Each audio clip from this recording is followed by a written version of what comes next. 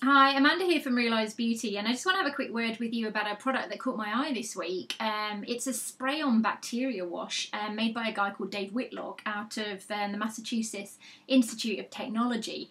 Now these products, Mother Dirt, he's called them. He's got a shampoo, he's got a cleanser and a mist. They basically are used in place of having a shower. So you spray yourself in bacteria and keep clean. This guy has his claim to fame is that he hasn't showered in 12 years. But the comments that he made really did tickle me. I thought it was awesome. He said, "I've not had a shower in over 12 years. And he says, no one did clinical trials on people taking showers every day. So what's the basis for assuming that this is a healthy practice?" And you know what? That's nailed it. It's actually true. I have eczema, that's why my hands are so, yuck. But I've had eczema all my life, and you know what, having a shower every day, which is what I do, one, sometimes two if I've been out running or something, but yeah, that's actually not, but I can tell that's not good for my skin. It dries my skin out too much. And essentially all I'm doing most of the time is slapping on moisturiser and stuff to repair the damage that I've done to myself by being in a shower.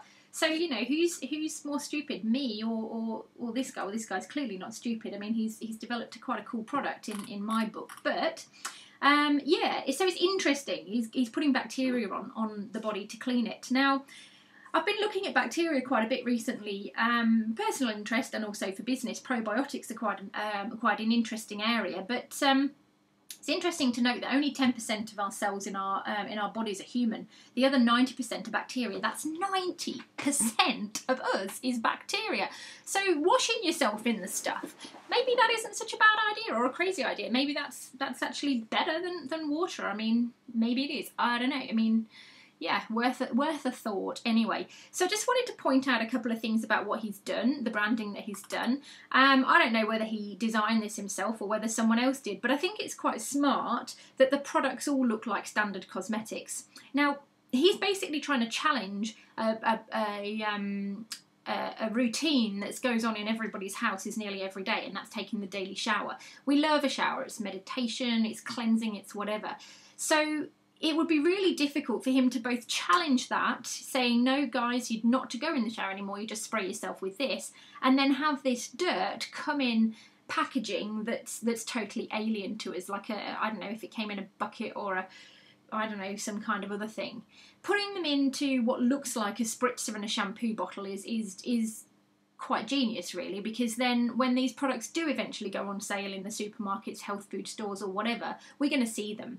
It's a well-known fact that you know, we are creatures of habit, and if something looks a bit weird, we're not going to be it's not going to catch our attention. It's going to take a lot more to take off.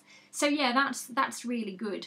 The idea behind this of you know, washing in bacteria is quite interesting, but I'm not convinced that it's actually going to be any better or worse for us than the shower. I'm not really sure, because while yes, we are all bacteria, one other thing that I've learned through doing a bit of my own reading and stuff this week is that family members, you know, people of the same family have very different bionomes, you know, bacteria loads. So I'm not the same as my children, even though I had a big part in creating them, and my children and me are not the same as my husband. So I am wondering what benefit there'll be of having a generic micro-loaded product that everyone sprays on them, you know, so that everyone's wearing the same bacteria.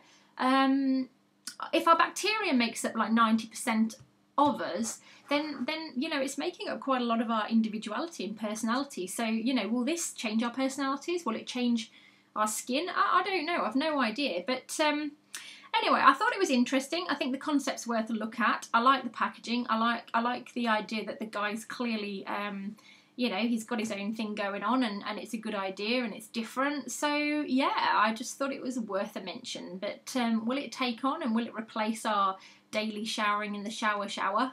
Doubt it. Bye.